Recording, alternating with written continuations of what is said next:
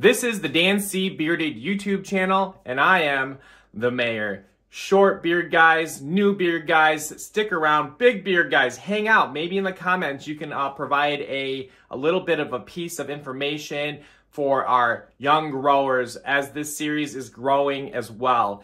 Today's video is going to be about my morning routine, because you do absolutely need to establish a routine when you're growing a beard.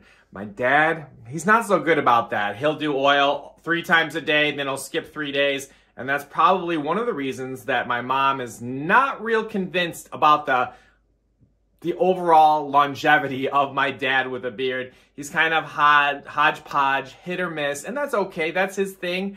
But for many of us, a routine is where we grow, where we get strength, and where we get confidence in our beard. Incidentally, this video series is sponsored by Aberlite. This here is the Aberlite Pro. I am still not at the point where I'm able to use this, but I have used this for the last couple of years with my full big beard.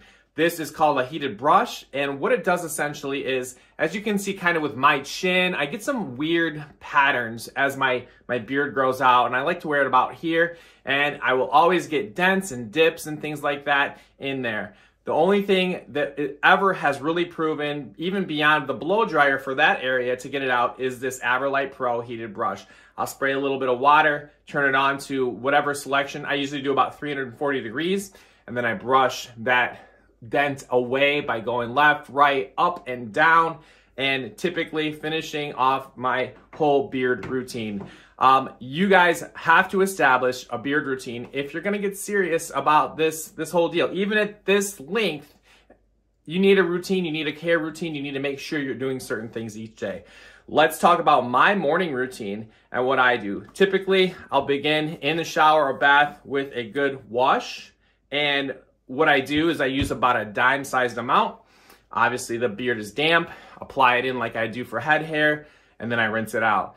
Remember, a good wash is going to remove the oil, the dirt, the buildup from the skin, and that's just as important as anything to do with your actual beard hair.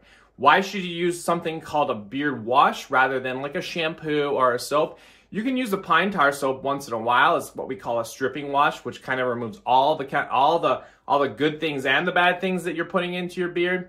But typically, a beard wash is always going to be your best bet. It's pH balanced, which means it's going to be chemically really soothing, better for your skin on your face, which is different than the skin on your hair, your scalp, and also different than the rest of your body. So I do highly recommend that you find a beard wash that you enjoy using daily or every other day, depending on how much buildup you have. Less washing is good. You don't want to do that every day if you don't have to, but if you're in a dirty job and you need to and you're getting gross things in your beard every day, feel free to use that wash daily if you need to. After I wash, my next step is applying oil. I get out of the shower and I use just a little bit right now. I don't know if you guys can see it. This is a top hat from Beard Octane. Happens to be my collaboration set with them. And I will run it through my fingers and then I just apply it to the beard. And I never forget the mustache. We see that a lot on Beard Advice Live.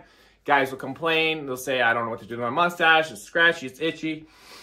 A lot of times we just kind of neglect to remember to apply all of our products to there. So I let that oil go in, and I'm shooting a video, so I'm not going to let it sit as long as I would normally do. But typically 5 minutes of letting it sit is a good idea. I prefer then to have a comb to kind of spread out the oil throughout my hair. This is a bag brush. You can use whatever you want, but I like to brush that oil in, typically just to apply it to as many places as possible to have it evenly spread out. You can definitely overuse oil, and what you're gonna see is probably breakouts, and you're just gonna, even though you have a short beard, you're gonna get too much glossiness, too much glistening. That typically is an indicator that you've over applied oil, and back off a little bit. But you definitely want to keep applying that oil, keep that skin nourished, keep everything going correctly in the direction of that big, amazing beard that you're trying to get. My final step that I'm doing right now is this boar's hair bristle brush. I use that to kind of exfoliate the skin afterwards. It's kind of a final ability to spread that oil if it needs to be. And it just feels good, especially on my underbeard where I get the most itch. That's also going to be the place that you want the most oil spread out. The Boar's Hair brush, there's nothing like it. And it is also kind of like a little reward or treat for doing an amazing job with your beard care routine. So that's kind of my morning routine right now. Once my beard gets longer, I'm gonna add in blow drying and that heated brush that we talked about earlier from Aberlite. All of those things combine to my full beard when I get there routine. Right now, my morning routine is those basic steps. And like I said, I'll add the heat treatments later as I'm starting to see more waves, dips, dents in my beard. Thank you so much for being along this beard journey with me. It was tough at the beginning. I did not like seeing that bald face, but it's coming back, it's growing back. Hopefully you're growing with me. Maybe you're just checking in to see what a routine is. You definitely want to establish a routine.